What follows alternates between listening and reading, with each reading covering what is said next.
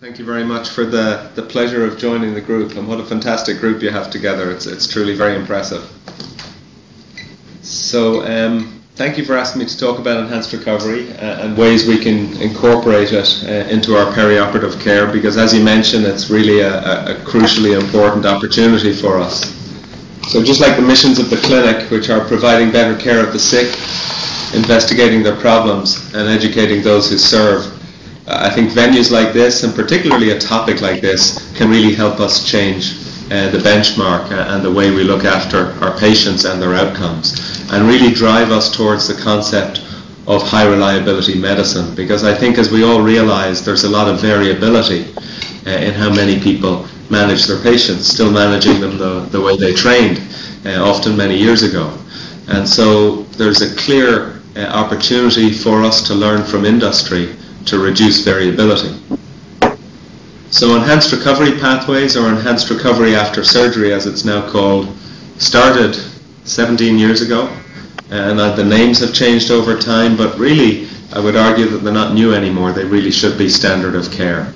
And as we'll discuss, the evidence behind them has clearly shown that they reduce hospital stay, they improve the efficiency with which we use our resources, and they reduce the perioperative medical events that can happen to patients. And so really they epitomize evidence-based, high-reliability medicine, and they help us provide the optimal value in healthcare. So this is another reason we need to look at things like this. This is a graph showing how much of an outlier, certainly for us in the US, that we are compared to other developed countries. And the US is that brown line that's significantly ahead of all the other developed countries. And unless we can use opportunities like this and medication control and equipment control in the operating room to control cost, we will just never be able to afford to look after our patients. And so this is now driven into a major change for industry, the healthcare industry specifically, where we now get paid, instead of getting paid per case and by the volume of cases we do, we're increasingly getting paid for the quality of the service that we provide and the population that we look after. In fact, much like public care in many European and other countries. And so if there wasn't enough reason to do this just for patient care, the fact that we have to make our hospitals sustainable and viable financially means that we really have to pursue this equation of providing the best value for the lowest cost. This is a graph from a paper we published many years ago, which just outlines the variability in cost depending on how a patient does. So let's not talk about technology in the OR, that's a whole different thing, but your day in the operating room is the most expensive day. But how you do, and apart from considering the complications for the patient, how you do after that translates into a very different cost profile. The red bars are translating into a patient who has an ileus or a major complication, and you can see how expenses increase with imaging and would increase much more if they went back to the operating room or ICU. The orange bar, this is from a paper we did on ileus, just so somebody who has a temporary few days of ileus maybe gets a nasogastric tube and some imaging and then gets better a few days later. But really, for both our patients and for the value we provide, we need to try and drive patients towards being that yellow bar. And we can do it through cost around the time of the procedure, optimizing our hospital stay, reducing variability, and minimizing complications. So what causes this variability? Well, there's a few different things that cause variability. Some of them we've no control over. Our practice profile. I guess you build up a practice profile over years, but it's hard to change the kind of cases that you get referred. Patient factors. If somebody comes in as an emergency with a BMI of 50, you can't do much about it. And national culture. Length of stay in Japan used to be 18 to 20 days, and if you told a patient they were going home the day after surgery, it obviously wouldn't fly. There are some things we have more control over, the operating facility we work at, the teams we work at, but really as surgeons we've got most control over the perioperative care plan we use and the quality of our surgical technique.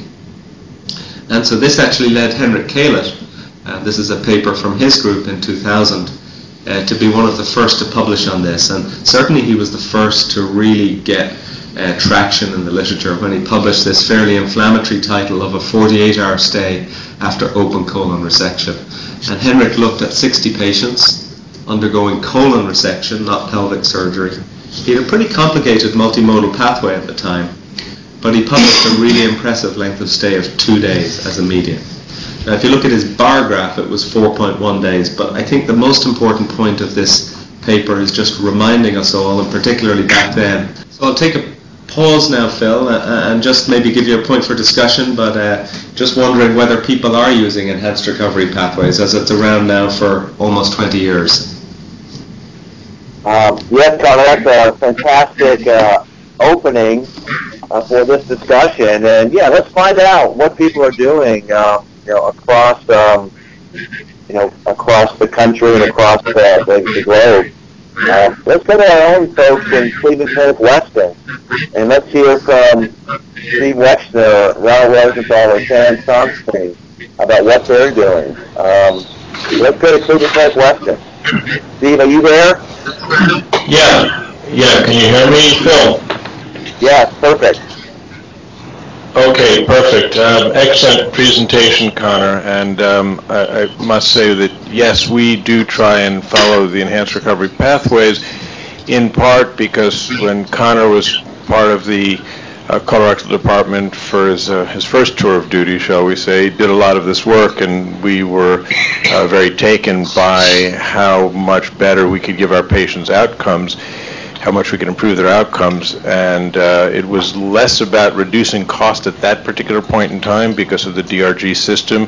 It was more about improving outcomes, the things like patient satisfaction, which again weren't even being measured in as objective a way as they are now, and also morbidity, post-operative morbidity from being in the hospital-acquired infections and the like. So we do follow it as much as we can. Now, some things we can't do. For example, and he hasn't gotten to these details yet, but for example, the intravenous acetaminophen, which isn't available because of the cost-prohibitive nature of what the manufacturer unfortunately did with it. But many things, many of the rest of the elements are there, and there are some we don't practice, and I mean, I don't want to steal Conor's thunder from which are the elements of the program that people do and which are the elements they don't. Carbohydrate loading, this is some things we don't necessarily subscribe to. Fortunately, we have two fantastic local champions, Dave Marin and Fabio Patenti, both of whom have really worked to ensure common pathways, standardization of practice as much as possible in terms of the enhanced recovery pathways. And so the short answer to that long diatribe is yes, we do believe very much in enhanced recovery and try to adhere to it. That's great, Steve. And it certainly does seem, or it is true, that colorectal surgery really has sort of led the way, and now we're seeing other areas, for example, my area of bariatrics really begin to take off a bit. Well, let's hear from our other colleagues at Anne Arundel in Maryland. Can we go to Anne Arundel?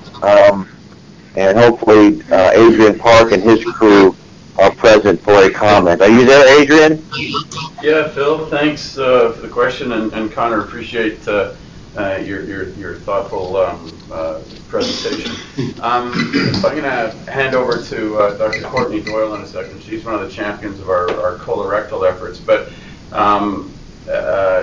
lean processes and reducing variability is a real priority across our surgical programs here. So one of the areas that we've actually made a lot of inroads into is in our orthopedic program. So our joint program started out, didn't start out, but it's the largest in the state. But 2 years ago, our 23-hour discharge rate was in the teens percentage, and this year it's going to be close to 70% that are essentially 23-hour. And this is all through ERAS processes. But Dr. Doyle, why don't you tell us a little bit about there you are over there, about our ERAS efforts in colorectal? Yeah, thank you, Dr. Craig. Thanks, Dr. Delaney. I'm looking forward to hear the rest of your talk.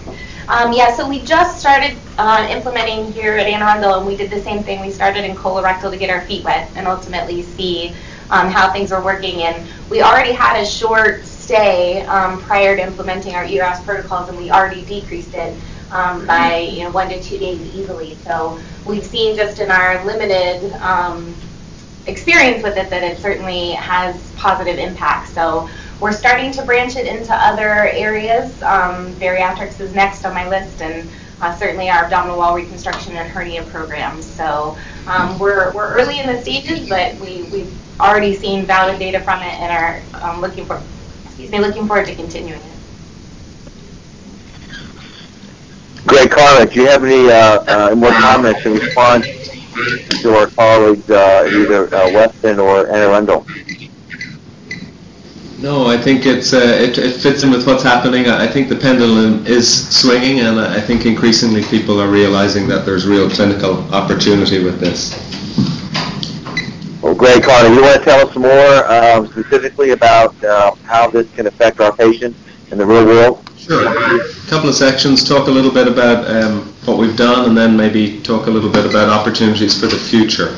So this is when we started doing it. Actually, Henrik came here to give grand rounds in February of 2000, around the time that paper came out. So we started doing it back in 2000, and this is the first paper we published with Dr. Fazio, Tony Senegor, a number of others, and we looked at what at that stage we called a fast-track pathway, and looked at the post-operative outcomes. Now, we looked at quite a different patient population from Henrik's population.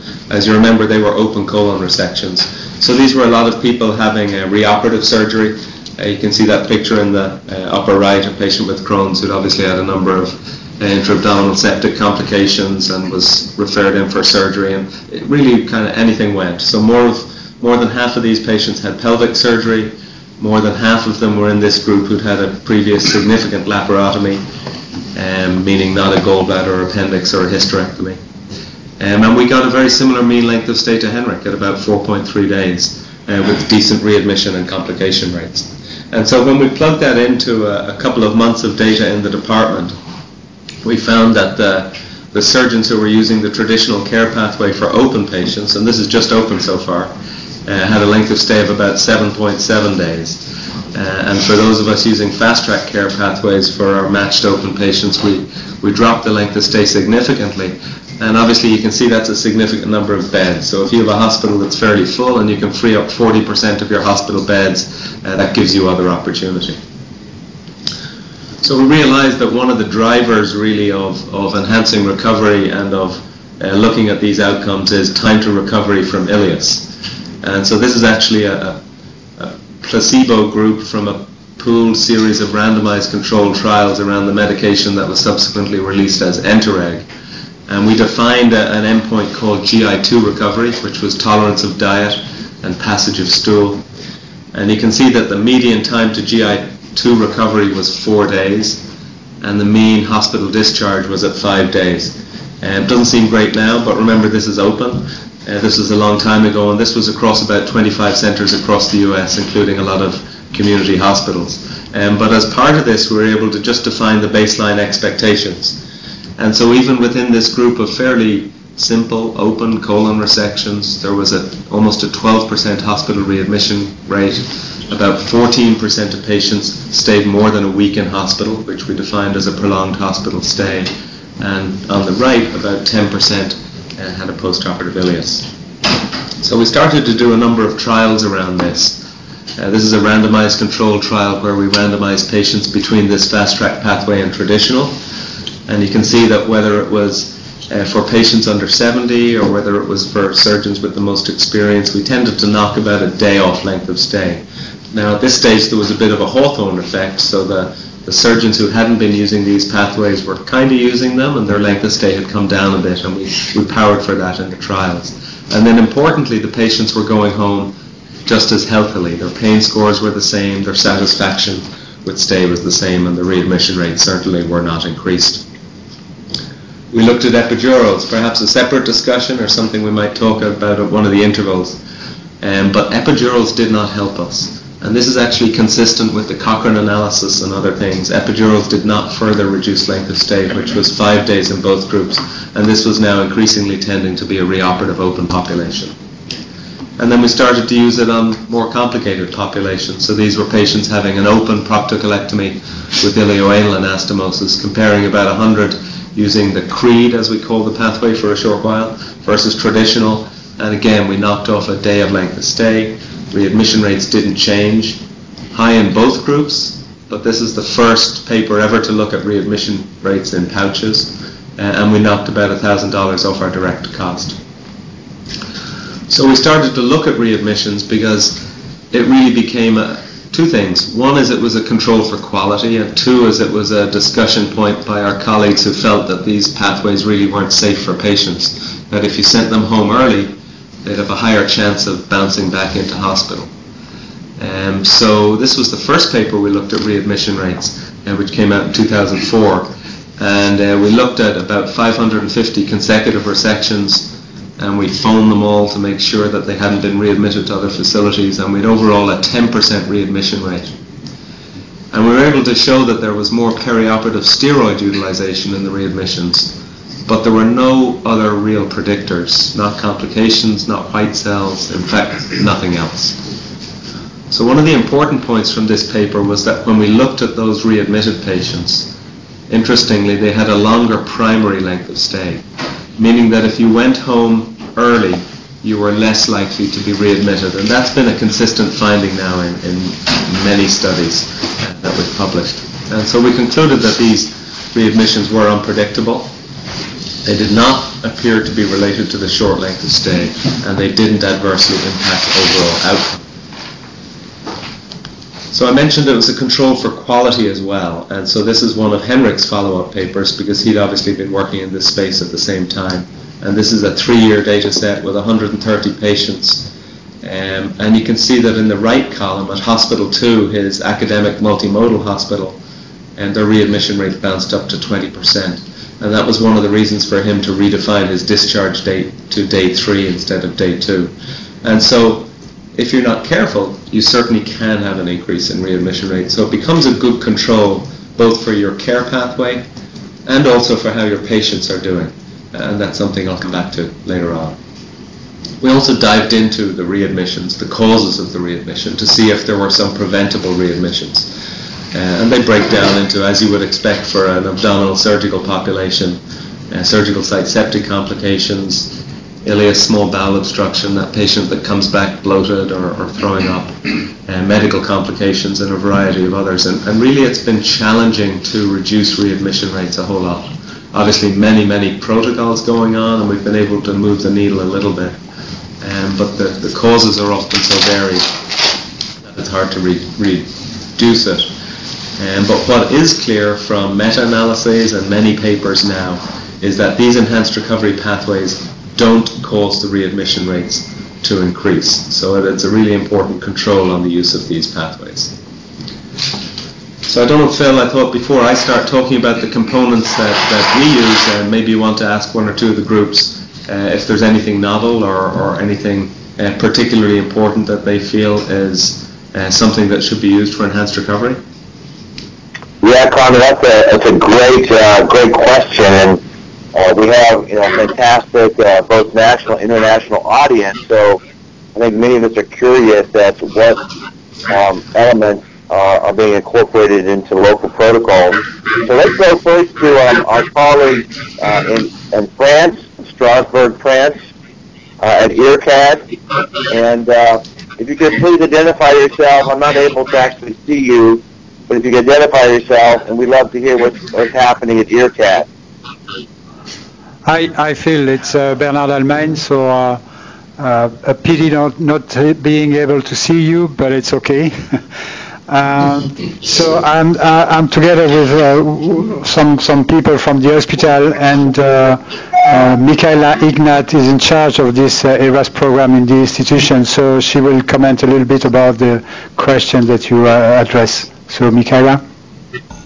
Thank you. So for the components, we choose not to use epidural.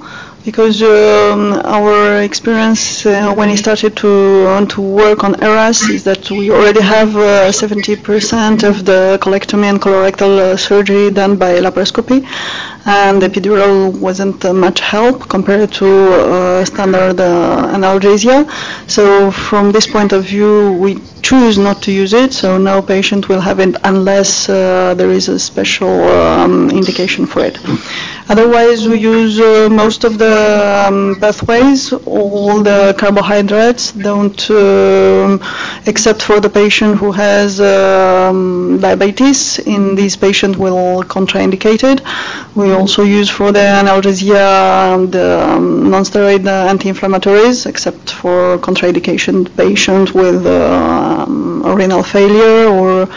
So it's a case-by-case contraindication if you want, but for the rest we use all the components. So it was in the beginning, the first year is a little bit difficult to see results from the ERAS, especially when we work a lot with laparoscopy. So there is not too much of a change from the hospital stay, but I think we can see results starting a little bit later, like to the second year of the employing of the pathways. It's working a lot better because people are starting to change habits and not to have fear, actually. Thank you. Yeah, thank you very much. It seems from your comments that ERCAD and your group is fully employed with ERAS concepts. Conor, do you have some comments about some of their strategies? Are these consistent with what's happening elsewhere? I think it's interesting. I think they're ahead of a lot of Europe. There's a lot of European sites that are still using epidurals. But I was going to talk about some of the components that we use now. So it's a good segue into the next section, Phil. Great, please proceed. So there has been a lot of literature in this space now, and there's a lot of discussion about different components, but we've really tried to keep it as simple as possible.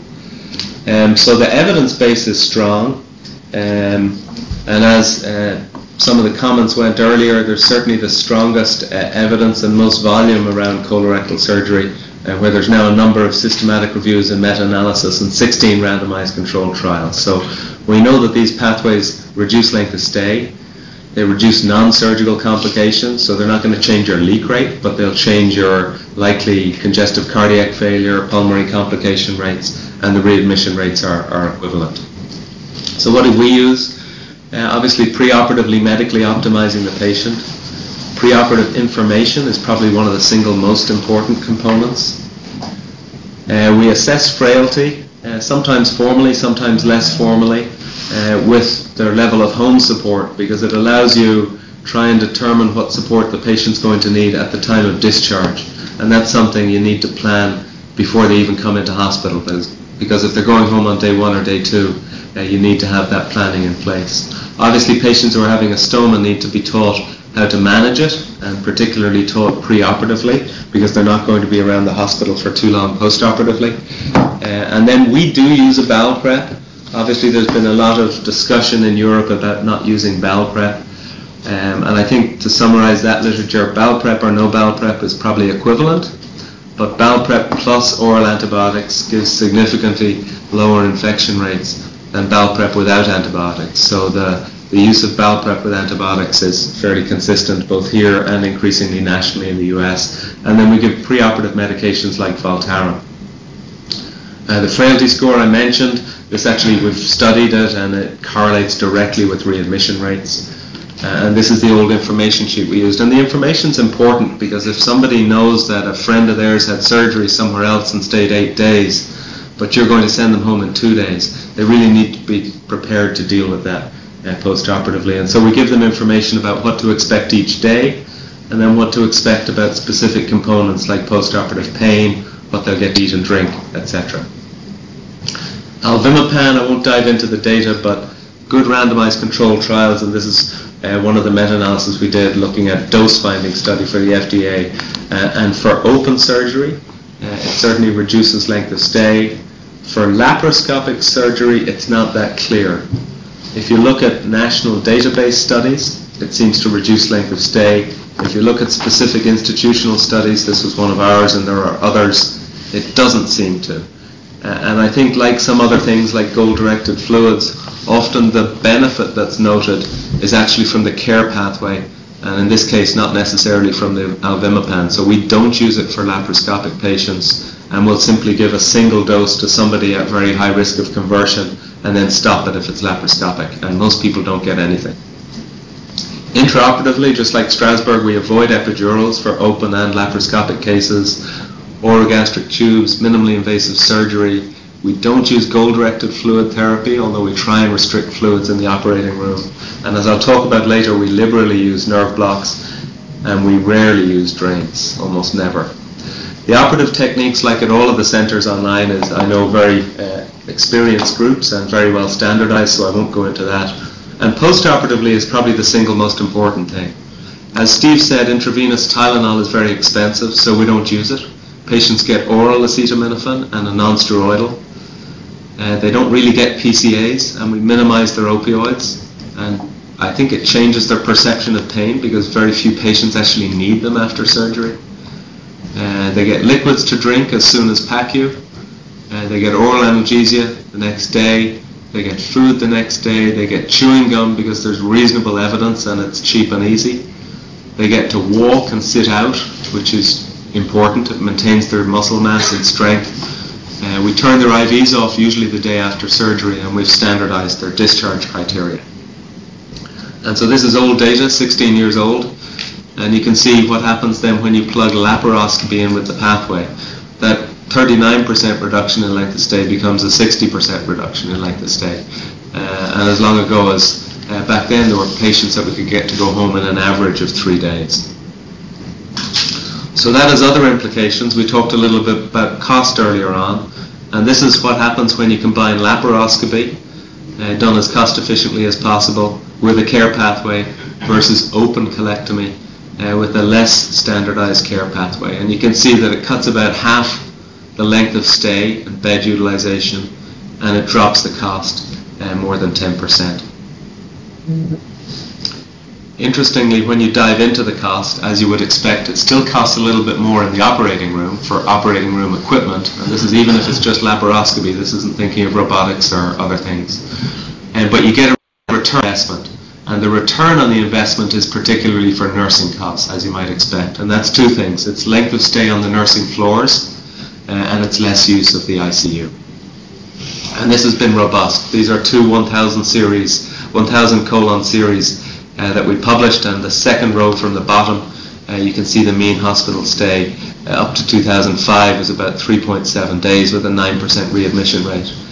And the mean length of stay went up a little in the second series, largely because there's more patients with ostomies and more rectal cancers and totals. This is after the COST trial. But the readmission rate stayed low, and really for a large population of patients, it's been a fairly robust outcome with good outcomes and short lengths of stay. So much so that we noted that readmission rate and hospital stay actually are good quality markers. So this is a paper we published a number of years ago showing that when you plug hospital stay, readmission, and mortality into an equation, knowing that if patients don't die and they don't get readmitted and they stayed a short time in hospital, they probably did pretty well. Well, this directly correlates with complication rates, and you can actually define a caterpillar graph of hospitals, just like NSQIP, and we have a paper being written at the moment showing how this harm score actually pretty directly correlates with NSQIP, but you can do it from 3 simple administrative endpoints instead of needing a nursing team. So just a question then for maybe another centre, Phil, you might want to ask what kind of quality controls do we need if we're going to employ these kind of pathways? Yeah, that's a great question, Conor, and let's hear more from some of our international sites that are on today. Can we go to Sher Zedek Medical Center in Israel? And please introduce yourself and let us know what you think about this question.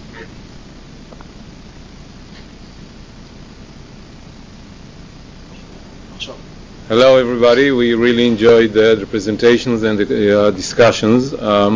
We do have a full implementation of ERAS in colorectal and also other major surgery like HPB.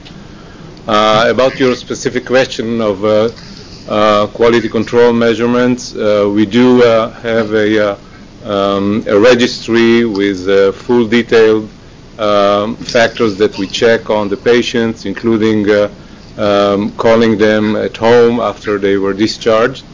We include some of the measurements that you have mentioned already, like readmission rate, reoperation rate, but also deep vein thrombosis, surgical site infections, and also return to normal activity, depending, of course, on the patient and what was his activity prior to the surgery. As you cited some of the studies, it looks like we can really reduce complications and quality of and get a better quality of life with the implementation of the ERAS. So we are in there. That's excellent. Conor, do you have any specific comments for the folks in Israel? No, I think that's perfect. There are other endpoints we look at, and I'm not going to dive into them, but I think it's really important to look at all of the perioperative surgical outcomes as well, such as surgical site infection and other things. So great and very timely and appropriate comments. Thank you. So maybe talk a little bit about the future, and can we achieve a 23 to 48 hour stay after colorectal resection? Adrian talked to us about their experience with orthopedics, moving from teens up to 70% discharge at 23 hours. And we certainly have programs around orthopedics, and it's one of the great areas for opportunity of standardization.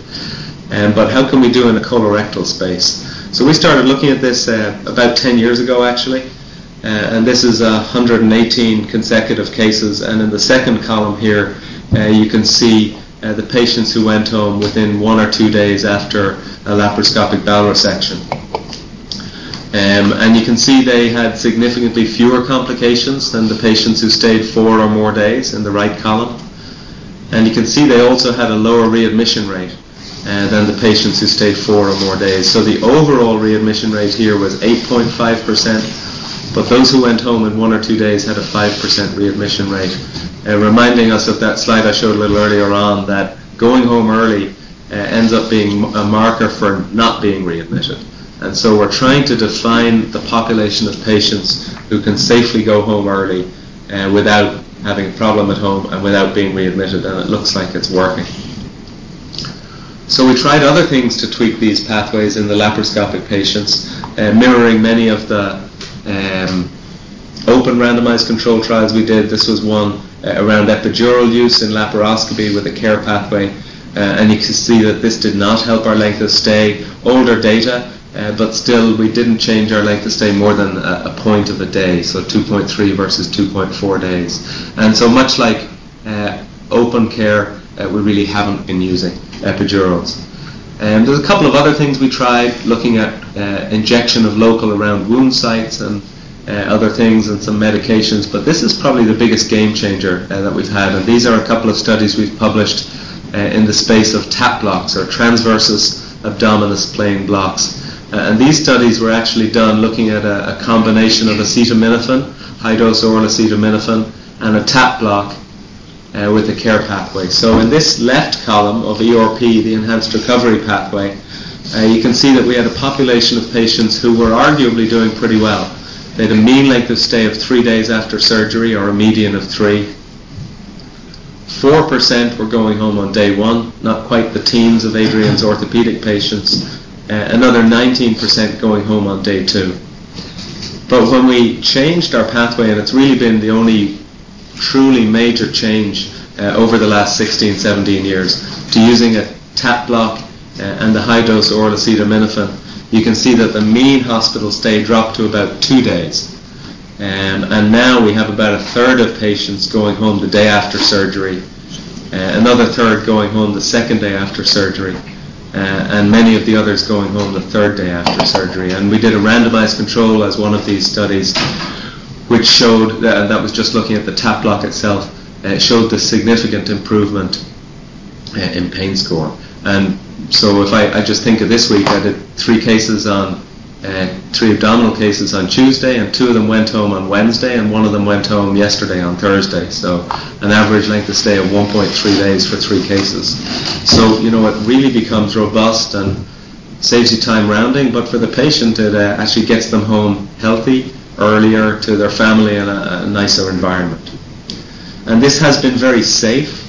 This is a paper Debbie Keller did when she was working with us, looking at almost 3,000 consecutive cases. And I'm not quite sure what happened with the formatting there, but the left column is those who went home in less than or equal to 2 days. And you can see that their 30-day readmission rate was 3%. So we're reproducibly defining a population of patients who can safely go home early and do well.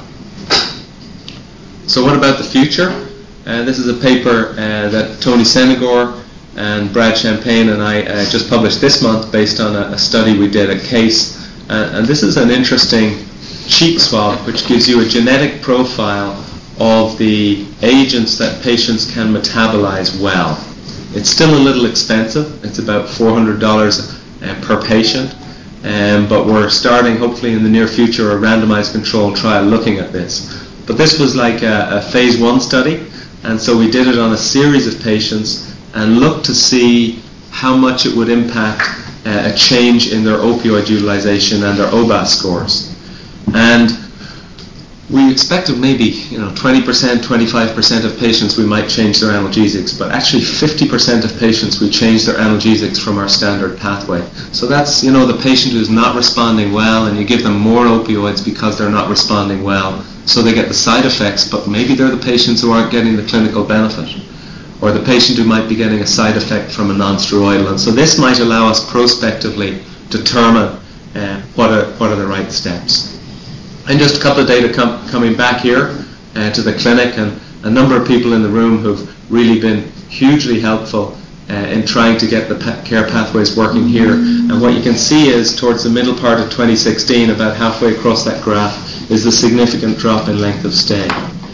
About a 20% overall reduction in length of stay for colorectal surgery, and we're trying to share that with other groups throughout the hospital, including urology and gynecology and others. And these are data from Akron General, which is our 500-bed hospital to the south. And Mark Aratis there is the chair of surgery, and this is their experience with using an enhanced recovery pathway, the one we'd had at Case for their colon patients. And you can see that their hospital stay dropped from 5.4 days to 2.3 days. But to Steve's point, it actually has significantly improved their HCAP scores. And for those of you who aren't in the US, the HCAP scores are the patient satisfaction scores that we get measured on and increasingly reimbursed on. And so it's probably the fact that these patients are now getting a standard message from nursing, anesthesia, surgery about what the recovery should be and when they should go home, and so it's improving their satisfaction. And then from the hospital perspective, it reduces costs. So in conclusion then, Phil, as I said, I think these pathways are standard of care. I think they epitomize high reliability medicine. As surgeons, it gives us the opportunity to improve quality, to reduce our cost structure, improve our opportunity cost, getting more patients through those same hospital beds. And so it's interesting to think about what we might ultimately be able to achieve, if I could spell properly. If we can routinely get people home in 23, 24 hours after colon surgery, because I think that'll just give us the opportunity to transform patient recovery and more reliably get them to chemotherapy if they need it, more reliably get them back to productivity and a normal life and to their homes and their families. Thank you again for the opportunity of talking about enhanced recovery. Yeah, Conor, that's excellent. You've given us a really strong evidence-based rationale for incorporating these very impactful ERAS protocols into daily practice. What I'd like to do in the remaining 10 minutes or so is hear from our other sites. I'm going to ask each site to tell us what single ERAS elements whether it's tap block or preemptive analgesia or whatever, what single element has been impactful in your program, and tell us how it has benefited you. And I'll start by saying that in bariatrics at Cleveland Clinic, I copied some of Conor's tap block or laparoscopic tap block protocol, and we've been implementing that for the last 6 to 9 months and have seen very strong impact in postoperative pain and length of stay. So we're very impressed with that modality. But I'd like to hear from our other sites, and let's go back to our international sites in the following order. Let's hear from Dalhousie in Nova Scotia, then Imperial College of London, and then we'll get back to the United States, beginning with Mount Sinai, New York. Let's go to Nova Scotia, Dalhousie. Good morning. Good morning. So what you guys are doing there? Yeah, we first of all, so I really enjoyed that presentation. I thought it was fantastic. Just a great overview of ERAS. What we're doing here is we don't have standard protocols for our colorectal team. None of them are here to justify their position, but we've largely had some challenges as far as implementing standardized care pathways. I would say no nasal gastric tubes and early feeding, and we certainly do high rates of laparoscopy, but again, we haven't got the consensus within our own group here to kind of adopt standardized protocols. I wouldn't say we reflect the experience in Canada at all, though. There's a lot of trainees in the room that's from across the country, and there's a lot of variability, but very high adoption rates of ERAS across the country, Ontario, and particularly, the McGill group. But we're kind of dragging our feet a little bit, and this is a kind of presentation that you got to feed back to the chair and say, what are we doing here? So great job. And Conor, what would you recommend to help these guys stop dragging their feet? What should they do first to get started? There you go. Well, please feel free to reach out to me. I'd be happy to share our pathways with you. And you can see Dave Liska there, just with the tie and the white coat in the background. He's really been helpful and particularly instrumental in getting it up and going for us here for colorectal again. So looking at the literature, there isn't a huge amount of evidence around any single component. There's increasingly evidence about some components that we can drop. Epidurals we talked about. Carbohydrates, interestingly, although it's been talked about a lot in Europe, the evidence for them is all physiological and not clinical. And there's actually a pretty good meta-analysis from about 2 years ago showing carbohydrates probably don't help. The single most important thing is having a pathway. Informing the patients and having a pathway. And the basic components of the pathway are minimizing opioids, ambulating the patients, and feeding them early. And if you do those things, they're key parts of getting them home well. Okay, Conor, that's great. Let's go across the pond again to Imperial College of London. Good morning. Please identify yourself and tell us, a single thing that you're doing that has made an impact in your patients regarding ERAS. Good afternoon. It's Jamie Murphy, one of the colorectal surgeons from London. Conor, thank you very much for what was an excellent talk. We've obviously been using ERAS for quite a long time, probably around about 15 years now in the UK, and it's actually mandated by the NHS, so it's a slightly different situation. I think for us, probably the single thing that has changed over the past few years is the use of, as you suggest, tap blocks and regional blocks to minimise the pain and decrease the use of opiates. We have also moved away from epidural as well. Some of us are still using quite high doses of single shot spinal for the treatment of some of our laparoscopic procedures and some of our open ones. But I think, again, because it's a different healthcare system, we've got about an 80% uptake of laparoscopy for colorectal surgery. And ERAS has been quite well established for about, certainly the past 10 years. But I think, yes, the tap blocks is very, very useful. Conor, any comments? No, I mean, Jamie's hit the nail on the head. I think the UK did a great job in mandating it. I think the question when you mandate something is how you pick the components, and that's evolving for them too. And so they've got a long experience with it, and a number of people have done some great work, like Tim Rocco around spinals and things like that. So great work, Jamie. But let's go to Mount Sinai in New York and hear from some of our colleagues stateside what you guys are doing that's been impactful. Hi, Bill. It's Dan Herron here at Mount Sinai.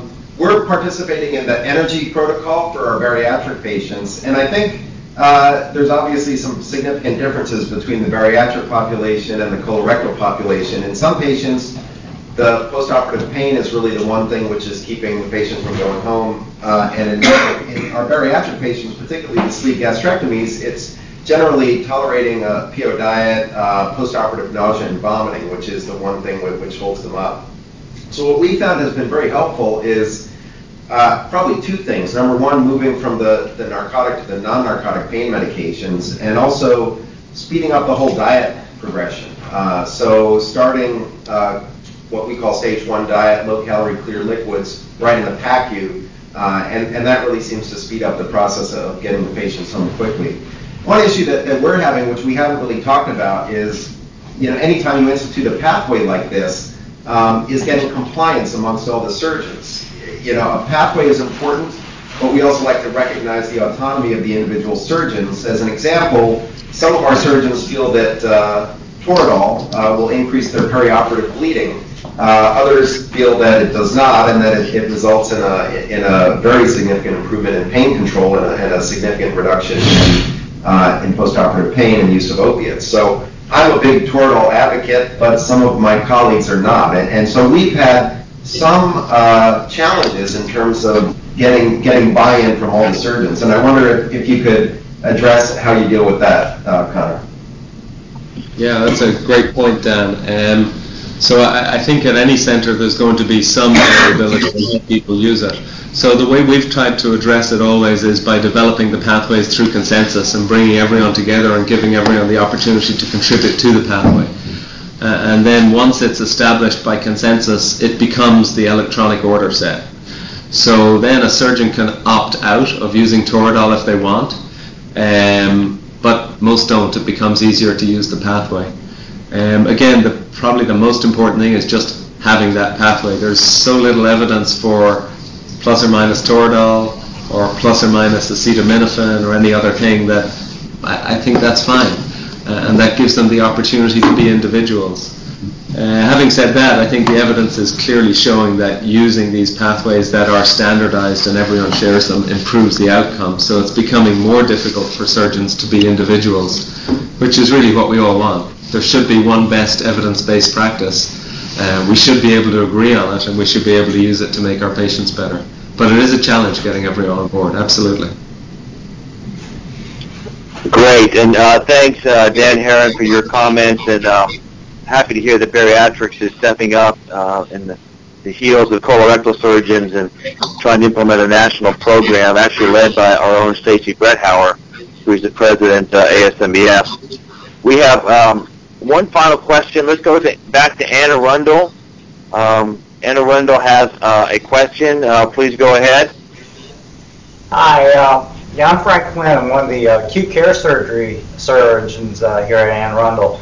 So I was wondering what experience you might have had with the use of ERAS protocols in acute surgery cases. Some of the things obviously you can't implement, like the valve preps and things in patients that have small valve obstructions or they're taking the surgery more acutely. Have you had any experience or seen any benefits or any protocols that we can implement with more acute cases? Absolutely, that's a super question. And so the way I've always done it is that we just use the pathway. They get all the same opioid sparing, ambulation, pulmonary toilet, information, but you may want to be a little slower introducing the diet. Obviously if they're obstructed with 6 centimeter dilated small bowel and they have a nasogastric tube in, we're not going to feed them in recovery. So, just because you have the pathway doesn't mean you need to use every single step for every single patient. And I think, like anything, you've got to nuance it. If the patient is 90 in a wheelchair and 300 pounds, they're probably not going to go home the next day either, whether they're tolerating diet or not. So I think all of these pathways, you've got to use appropriate medical decision making. But specifically around emergency cases, I I would just use all of the components bar the early introduction of diet, and it seemed to work well for us. Okay, well, I believe our time's up. Conor, do you have any last, very brief closing remarks? No, I'd just like to thank you and thank everyone for joining. But thank you for the opportunity, Phil. Really enjoyable hour.